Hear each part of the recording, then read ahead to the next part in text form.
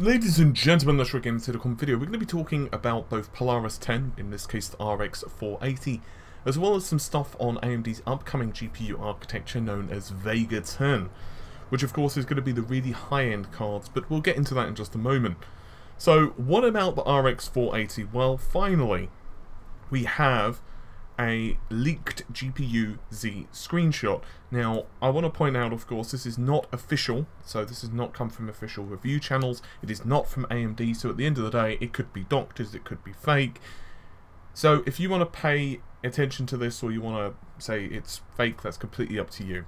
But essentially, we're seeing 2,304 shaders, which we know is that's pretty much confirmed. 14nm, that's confirmed. RX 480, well, obviously that's the GPU. 256-bit bus with 256GB per second memory bandwidth. We've known that for a long time, and it's the 8GB model on show with a 1266 MHz clock.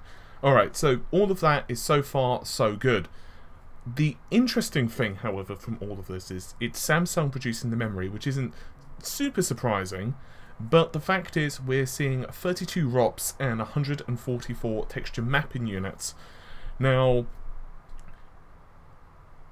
the question is, will there be a big drop in performance because of the ROPs? Well, unfortunately, we don't know the efficiency or what AMD have done exactly to the back end.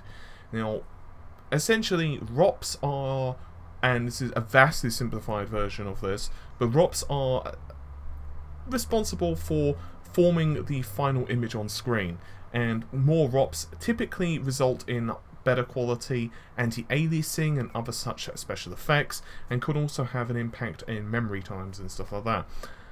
So 32 may be considerably fewer, it's half the amount of, say, Hawaii or Fiji, but it doesn't necessarily mean that we're going to get much worse performance, simply because it's a different iteration of GCN, so there is a lot of efficiency improvements, which we'll get to in just a moment. 144 TMUs is about what we'd expected, if I'm totally honest with you. So, I guess the next logical thing that we should discuss, and it depends on how much credence you want to give to this, but there are quite a few reports going about at the moment on the internets that Polaris has had a lot of improvements in the back end that we've known about, but one individual on Semi-Accurate claims to actually have the Polaris in his possession and believes that pipeline stalls are vastly reduced on Polaris. Now, if that's true, even badly optimized programs, at least according to this individual, the hardware just, and I quote, tries to solve the problem, and this behavior reminds me of the Larrabee, and now we have it, not from Intel, but hardware is here to solve a lot of problems. Now, what this might be is a combination of the various schedulers, the pipeline efficiency improvements, the various primitive discard accelerators, the prefetch, instruction prefetch. And I don't want to make this video go into a whole tech analysis of this stuff, because we've talked about it a couple of times before, but essentially it means that you should get less stalls in the graphic pipeline. What this means is that basically all rendering on screen is based upon time, how many milliseconds it takes to complete an operation before the next one can continue. So for example, if you're trying to draw a scene and animate that scene at 60 FPS, then you've got to maintain or do that within about 16.6 milliseconds. So, for example, if you get a lot of frames which take, like, let's say 20 milliseconds or 25 milliseconds, then frame rate is going to go down. So what you have to do is consistently have the graphics pipeline as full as possible, which is one of the reasons that DirectX 12, Vulkan, and even Mantle were so important, because they start pushing more workload to the GPU from the CPU. The CPU tells the GPU what to do, but then it's down to the GPU to do that effectively, and it will then push that workload across various shaders and various other parts of the card. So in this instance, the shaders might have to, say, do compute work, where it might have to calculate physics, or it might have to calculate lighting or whatever. But, of course, it also needs to do basic things, like, for example, draw this box, draw that box, and, you know, animate this character, and whatever other stuff. So in this instance, from what we can understand, if you want to take this guy's word for it, it would appear that the efficiencies of the card are coming to play. But, with all of that said, I want to talk about Vega 10. So, for those who are uninitiated with the rumours or the roadmap, I guess, of Vega, Vega is the next GPU. It's the card after Polaris. So Polaris is the RX 480, the 460, and finally the 470. Vega 10 is going to continue the legacy. It's still 14nm. There are a lot of questions regarding Vega 10.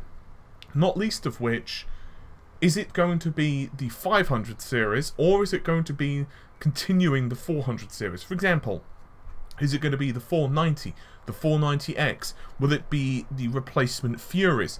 Will all of the cards be high bandwidth memory too? Because in one slide it shows Polaris, HBM2. I'm sorry, it shows Vega, HBM2. But does that mean all the cards in the Vega lineup? Theoretically, yes, because it would be an awful lot of work to redesign the entire core, but maybe they've got different cores, so some for GDDR5X, some cores for HBM2, we don't know. I guess it depends on how many different iterations of Vega there are. With all of that said, we do know that it's going to be a monster. Supposedly the highest end of the chips is going to be 4096 stream processors. If you do some calculations on that, this card is going to put out a ridiculous level of performance, and honestly it should most likely ruffle stomp the current Furies and possibly even compete with the Fury Duos, especially if the clocks go high enough. The reason we know, by the way, it's got 4096 stream processors, well, no is a strong word, but at least we're given a good indication that it is because of a leak from a LinkedIn profile where an engineer said they designed it. But that's slightly off the side. Raja Koduri has decided to tell us that he was in Shanghai and in Vega mode.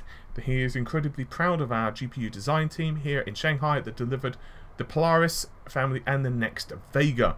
Design team is thrilled with your response, celebrated a milestone with the team, long way to go before you see it.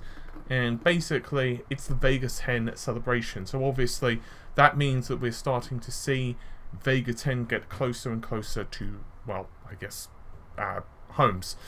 The big question is, what exactly was the celebration? For example, how much further along in development does it need to get until we get it? There were some rumours that we could see it this year. Now some rumours are saying early next year. Some rumours are saying later next year. I guess ultimately we don't really know what AMD are planning because they're being really cagey. And believe me, I've tried to find out this information and they're not telling me a damn thing, and they're not telling anyone a damn thing, which is not exactly a surprise.